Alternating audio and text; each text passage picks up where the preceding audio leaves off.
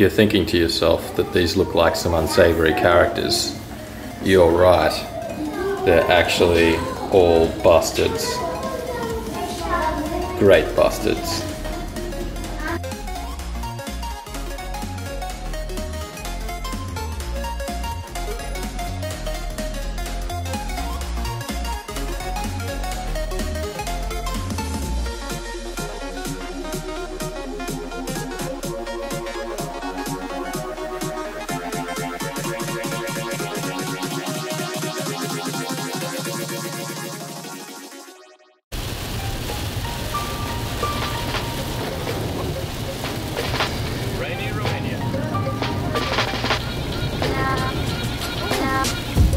Hey guys, from Bucharest. We are hopefully the rain doesn't.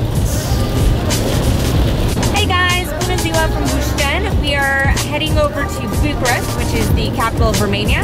We said goodbye to Florian and Dita, and we're heading to my cousin and nieces.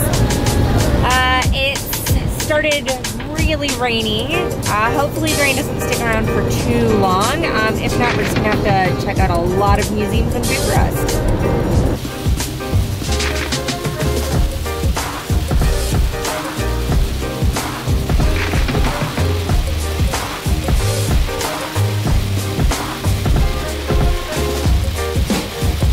Just arrived in Bucharest and found somewhere to park the car. I'm embracing the JTF parking style. Honestly, I've never parked this close to a wall before in my life, but it just seems to work here. Everyone does it, so you know, there's nowhere else around to park, so even I've started parking JTF. We're in Bucharest, and today we want to check out the museum behind us and also the Parliament House. If you're thinking to yourself that these look like some unsavory characters, you're right. They're actually all bastards. Great bastards. She ate the last piece of cake, didn't you? Hey Jen, try and click on that button in the corner.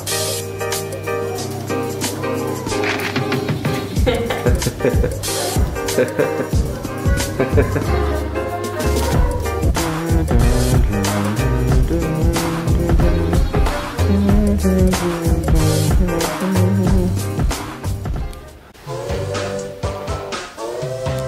do appreciate how the New Zealand exhibit is pretty much 100% Kiwis.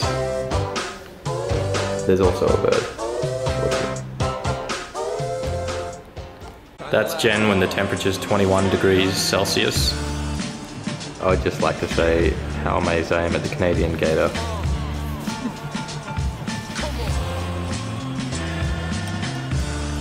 Locke was really excited about the Australian exhibit, but me, I'm all about the moose. I just spotted this guy. I mean, this is pretty epic. I know that laugh.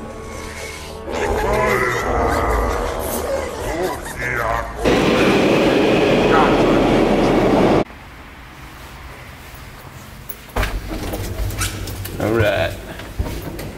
It's an old school lift.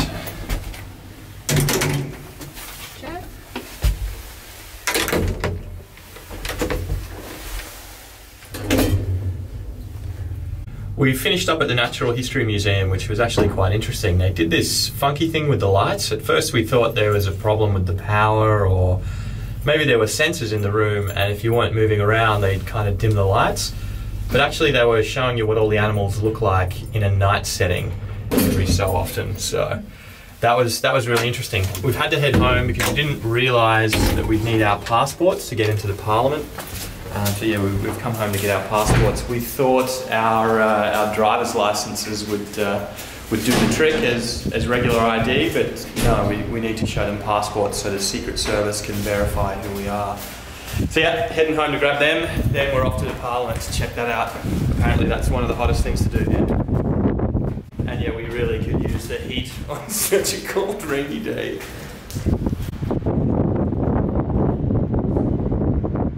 Thankfully I've had to put this blue shirt back on. I have worn this a few times, as you've probably seen in the previous videos. Stinky. It doesn't smell too bad. but yeah, the reason is it's pretty embarrassing, but I left a bunch of clothes in the hotel in Yash. They're getting couriered back to Kyoundso, which is really nice. Thanks for that, Dragosh. Really appreciate it. So yeah, then I'll have a few more warmer things to wear if it rains again.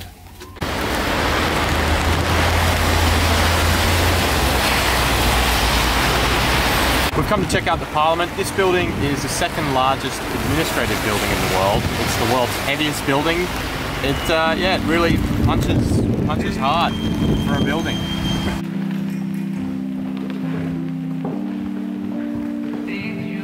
So please advance as forward as you can towards the line and as front as you can. So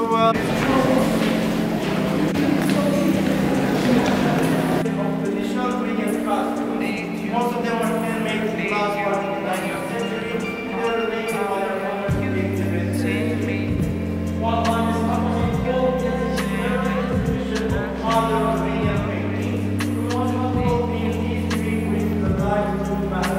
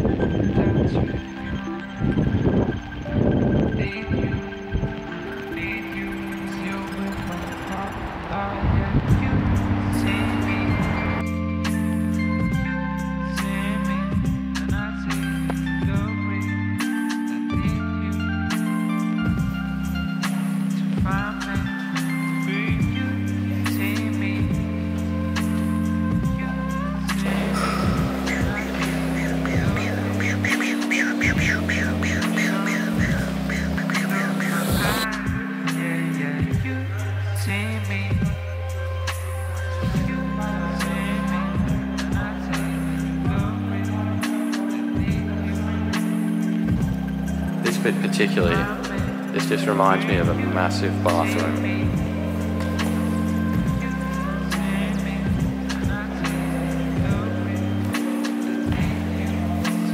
What's around here?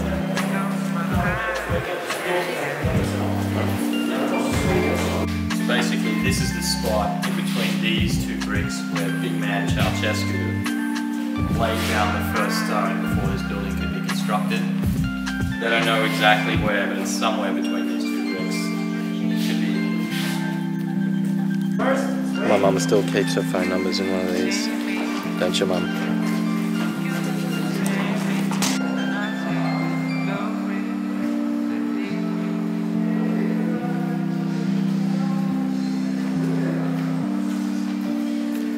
When you think that car park is full, normally is not. We always find more.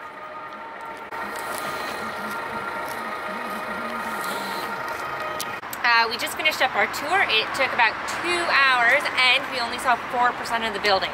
The building's got over 1,100 rooms, so there's no way to see all of them. Big place, eh? Huge. This place is so big, they literally haven't finished 10% of it. They've just left it because it's not a priority to finish it. It's so big they never use all of it. They try and rent out rooms to cover the cost of the maintenance, but the maintenance runs up about 6 million euros a year. So yeah, it's a massive place. Murdoch wanted to buy it a long time ago for $1 billion to turn it into the world's biggest casino. There have been a few other crazy plans for it, but still to this day it's used as an administrative centre and a place for meetings like NATO meetings, etc. I mean, it's opulent and pretty. It's a giant waste. It's a giant reminder of Ceausescu.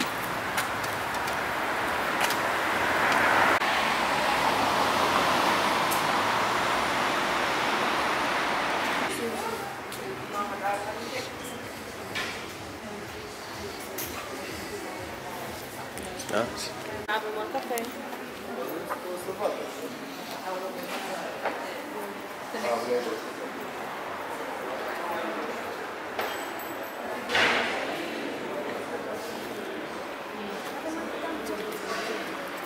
Be back there and go in the church and pray before the exams. so maybe they would pass. I don't know. It's just a story I heard. And that's why it's called the Students' Church.